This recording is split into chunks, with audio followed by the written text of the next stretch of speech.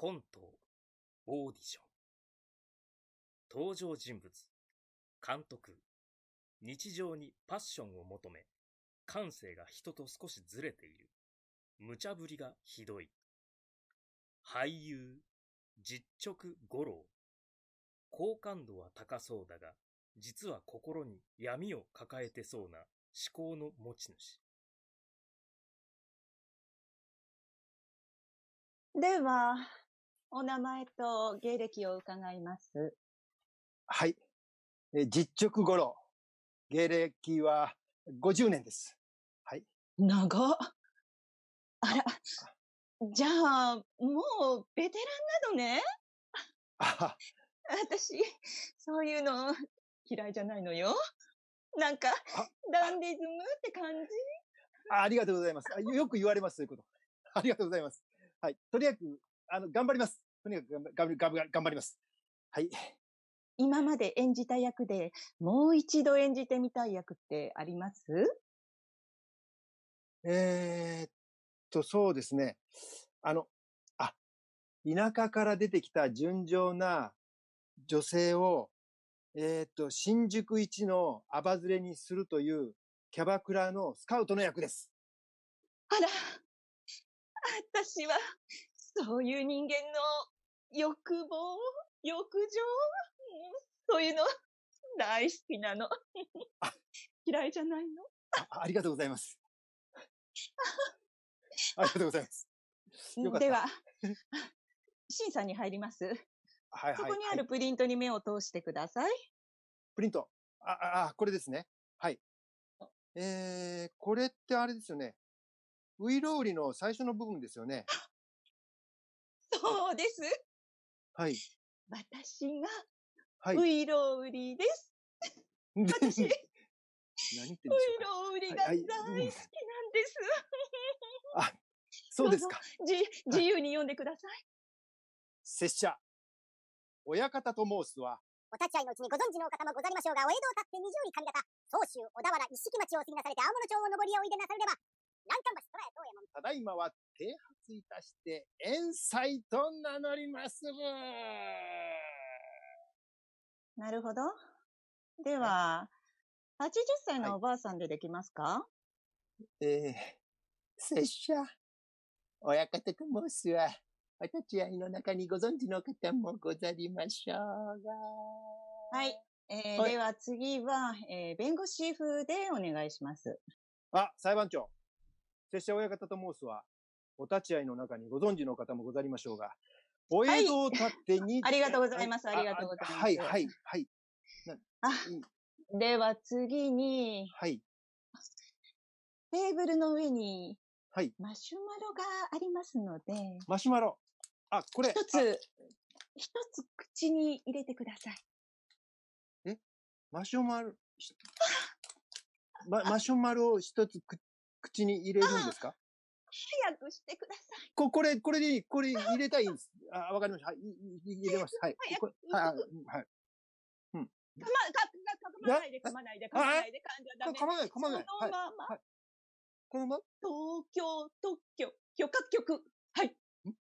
東京特許許可局。はい。じゃあ、次、マシュマロを2つ口に入れて。2つ入れるんですか？早く。これ入れていいですか？ママのパジャマはママパジャマ。パパのパジャマはパパパジャマ。マシュマロの。ちょっと、マシュマロ口から出したら負けだからね。負けって何ですか？負けって。ママのパジャマはママパジャマ。パパのパジャマはパパパジャマ。はい。なんか面白くないな。面倒だから、まとめて5個入れちゃおう。ちょっと待ってください。5個ですか？5個 ?5 個早くね。頑張って。1、2、3、4、5! カエルぴょこぴょこ、みぴょこぴょこ、合わせてぴょこぴょこ、むぴょこぴょこ。はい。限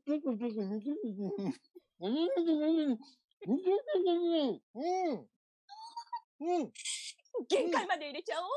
ねえ、限界まで入れちゃおうよ。頑張って。縁の下の釘引き抜きにくい。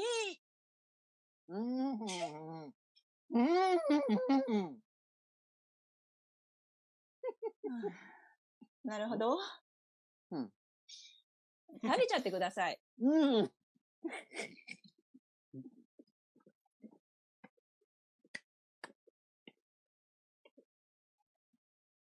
べた？早く食べちゃって。はい、食べちゃってよ。ちょっとお聞きしたいんですけど。何ですか？これって、役者のなんかに関係あるんですか、これ。マシュマロ。全部で10個でしたね。惜しかったわ。いやいや、惜しいって10個ってマシュマロの数ってことですか？どういうことですか？そこですか？そこを調べたんです。なんだじゃあ、最後の審査。はい。一番得意なモノマネやってみてくださる？モノマネですか？得意な。早くですね。はい。むむっくーいいんです。これ、カビラ J さんなんですけどね。もう一個いきます。もう一個。そうじゃないだろう。あれこれ、平泉聖さんなんですけどね。もう一個いきます。もう一個。8時だよ。これわかりますよね。これ、怒りや長介さんなんですけどね。じゃあ、サザエさんは？サザエでございます。タラちゃんは？タラちゃんです。いいでしょう。はい。では、今から質問を投げかけていくので、一番的確な人物のモノマネで答えてください。的確、どういうことですかね。的確な人物の。あら、やだ。買い物来たのに、お財布忘れてきちゃった。サザエでございます。そういうことですね。はい。わかりました。はい。オッケー。お風呂場で三輪車漕いでるの。タラちゃんです。やっぱり、たこ焼きにはケチャップやろ。そうじゃないだろう。真面目なアナゴさんをたぶらかしたって？サザエさんです。じゃあ、サザエでございます。保健体育、生活、放送、学級。いいんです。世界四大文明の一つ。いいんだす。社長、今日はマグロのいいネタが入っているんですが、食いますか？お尻にイボ8つ。8時だよ。はい。以上になります。いいんですか？終わりですか？終わりですか？すいません。いや、ちょっと今日調子悪かったな。なんかね、すいません。ありがとうございました、本当に。はい。合格です。合格ですか？じゃあ、監督の、蜷川美香監督の作品出れるんですね、私。出演できるんですよね。蜷川美香監督ですよね。はい。私、淀川美香だけど。淀川？これ何のオーディションでしたっけ、これ。あれ？ FM 通天閣。やたらピンポイントなラジオ局ですね。おしゃまなルルのなんやねんな日常っていうラジオドラマの中のルルの友達のお父さんの弟の役です。セリフは一個もありませんが、笑顔が素敵なおじさんです。笑顔が素敵って、ラジオでどうやって表現するねーって感じなんですけど、とりあえず頑張ります。